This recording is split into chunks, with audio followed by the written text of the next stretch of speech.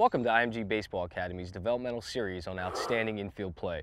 My name is Kevin Sharp. I'm the head baseball coach and infield instructor here at the IMG Baseball Academy. Throughout the course of our video, I'll be joined by Coach Edgar Caceres, a 23-year professional and current infield instructor here at the IMG Baseball Academy.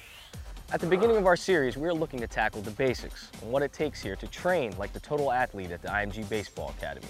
Now, there is nothing that separates a professional from an amateur when addressing these basics, but we're going to look to focus on certain core concepts over the next 6 videos that we go over. A key point that we like to stress to all of our players in general is that preparation is the key element to proper execution. Or in short, let's prepare to execute. Now let's talk about the mental preparation as an infielder. A lot of times, before even leaving the dugout, your mental preparation starts. Are there certain scouting reports that you need to go over due to certain hitters? Now when you get back out on the field, there are a lot of different things that come into play in terms of where you position yourself out there on the field. Are there runners on? What is the count?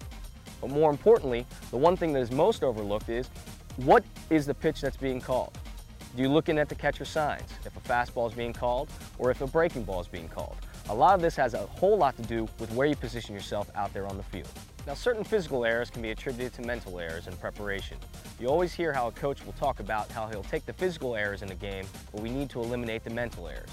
Now, we always tell our infielders here that you need to have a detailed memory pre-pitch, but a short memory post-pitch. Now, I say that because if you do make an error after the play, you need to be able to bury that play and be able to move on to execute the next play.